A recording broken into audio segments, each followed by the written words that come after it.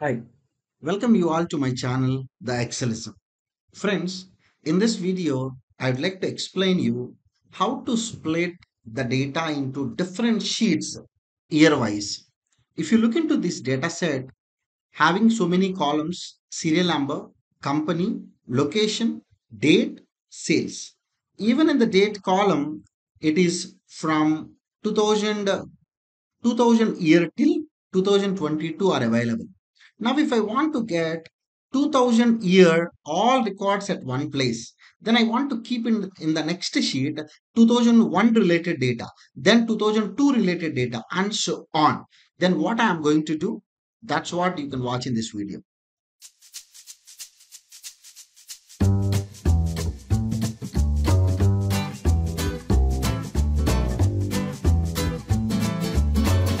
Now I'll simply keep one column here called year. As you all know, year is the function which can give me a year from this serial number. Serial number is nothing but the date. Now let me enter, copy and paste. Now I will select this entire data. Anyway, this is a continuous data. Without even selecting, just go to the insert, click pivot table. By default, it selects the entire data. I want to insert a pivot table in the new worksheet. Just click OK. Once you keep the cursor into the pivot table layout, you will find one pivot table fields pane. Along with that, you will also get two extra contextual tabs called pivot table analyze and design. If you keep the cursor outside the pivot table layout, this pivot table field list pane and the contextual tabs will disappear. Let me keep the cursor here. Now I want to split based on the year. So let me keep the year in the filter. So that in the filter, you can find all the individual years. Now I want to get all the columns. So keep all the columns one after other in the rows. Serial number, company, location, then after that date. By default, date will get group. If you want to ungroup it, just do Ctrl Z so that the ungroup will happen. Now let me take even the sales after date. Let me keep the date. Let me keep the sales after the date. I am requesting you all, you should keep one below other in the rows itself. But this is not in the shape of record. Everything is coming one below other. Not a problem. You can go to the design. You first go and click don't show subtotals. Click grand totals command drop down. Click off for rows and columns. I don't want any grand totals. Report layout, by default, it is in the compact form. I want to put into the tabular form without doing anything. In the same report layout, repeat all item labels, if any. Now, select all the columns. You can simply do auto fit.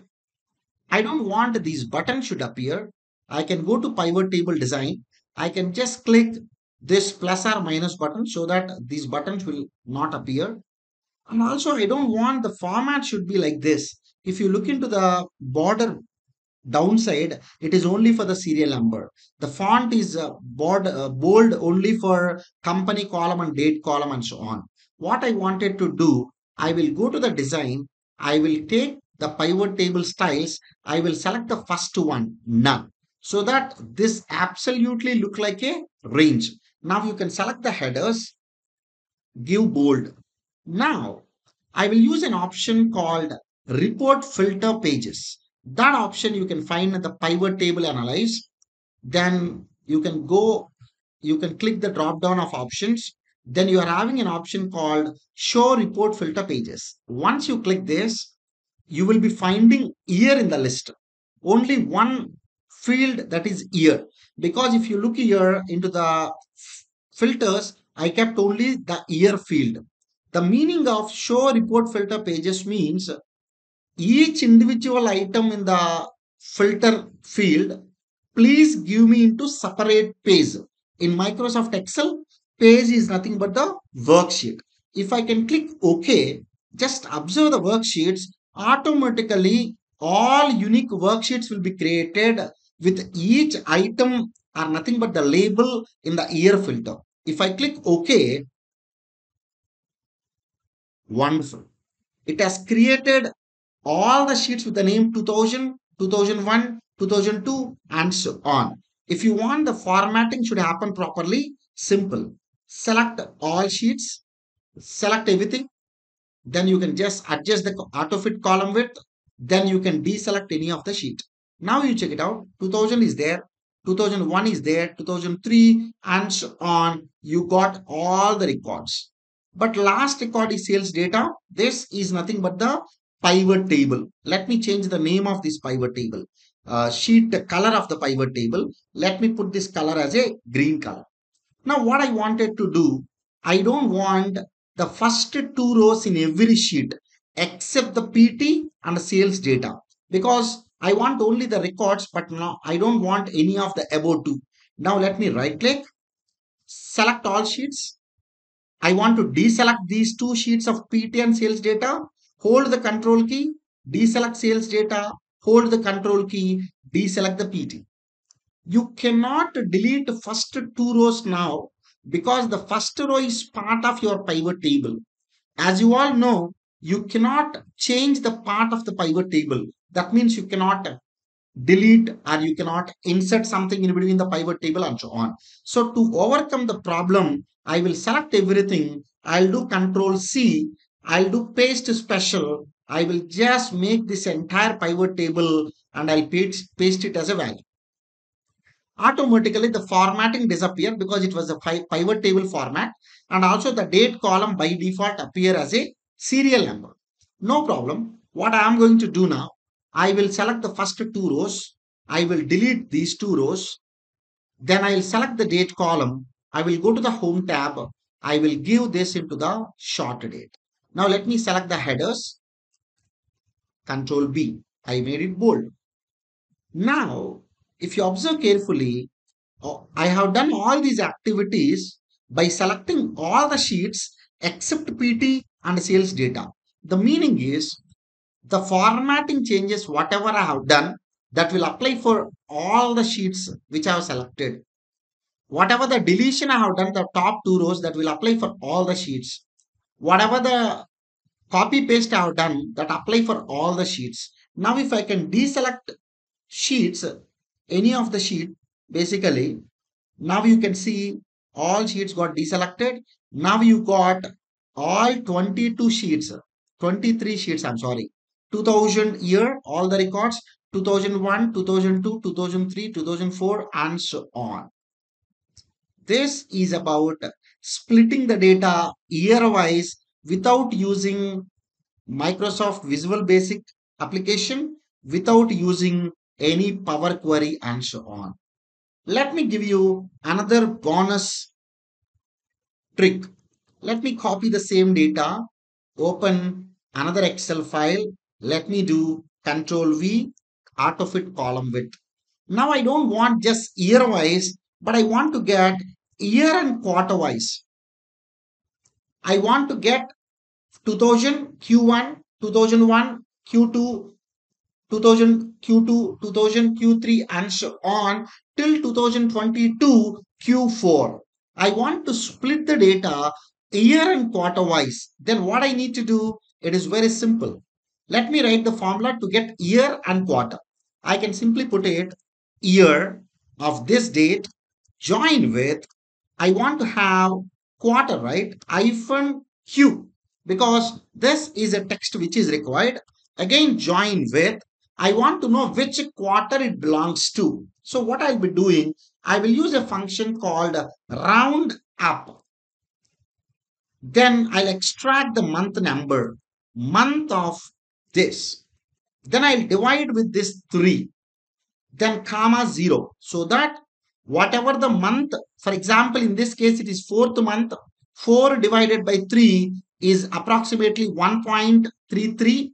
Then 1.33 towards the upside, I want to round up. So with the nearest decimal. So the meaning is, if I can select this, you will find it too, because this is belongs to the second quarter.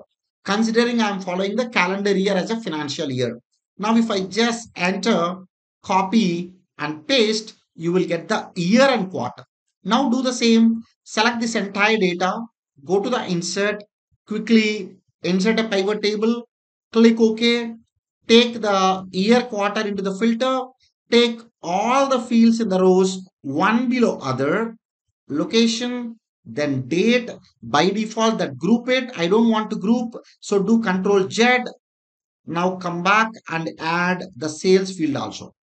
As I mentioned, this is not into the proper format. Go to the design. I don't want subtotals. I don't want grand totals. I want to keep it into the tabular form. I want to fill all the item labels. I want to just go to pivot table analyze. I don't want any buttons. Let me select this entire data. Let me double click this so that columns auto fit. Now let me close this pane. Now I want to get into the design of light color like this. Then let me give the bold for this. Now I will go to the analyze. I'll go to options drop down, get show report filter pages. There is an option. Let me click this. Year quarter is the field. It is trying to keep it into each sheet. Now let me click OK. For each year, 4 quarters, that means 23 into 4, those many sheets will appear with that respective extract of the data. Without doing anything, I will simply select all the sheets, select everything, auto fit column width. Now keep the cursor here. Now deselect. Now let me go to the last sheet. I want to go to the last sheet. Let me keep this as a PT because it's a pivot table. Let me keep this as a data. Now I don't want these two sheets, but I want to select everything. So select here, right click, select all sheets, hold control key, click data, click PT. So whatever the changes you do now, that means you are doing for all the sheets. Now select everything. First, let me convert this pivot table into the simple range. Control C, paste to special values. Let me click OK. Wonderful. Now, I don't want first two rows. Select the first two rows, delete. It's happening for every sheet. Select this first row, put in the bold. Select the D column, go to the home tab, convert this into the short date. Again, select everything, just double click column auto fit. Then you can deselect it by selecting any of the other sheet. Now, if you look into the first sheet, let's start scrolling from the first sheet. The first sheet is 2000 Q1, 2000 Q2, and so on. You have all the sheets. Now your data got segregated into each respective year and quarter data. That's all in this video. See you all in the next video. Thank you so much.